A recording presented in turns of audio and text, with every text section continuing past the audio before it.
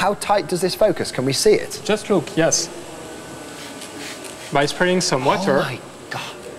So if my hand's here, it's okay, but if it went there, what would happen? Not at the focus. Here it's okay, but... And even a mirror this big, would it be powerful enough to kind of set light to something? Yes. Can I try it?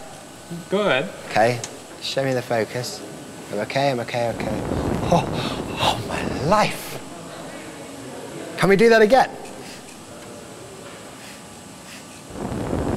That's astonishing.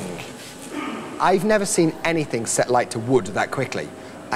How hot is it in there? What temperature does it get to? At that focal point, we can reach a temperature higher than 3,500 degrees C, and there is currently no known materials that could resist this. There is nothing on Earth that can withstand the temperature right in the middle there. Nothing. And I'm pointing at it. Exactly. Just 2 square meters of sunshine can melt steel pretty easily. I would love to try and weld some stuff with sunshine. It'd be really nice. If you had 3 people sunbathing, they would be collecting that amount of sunshine.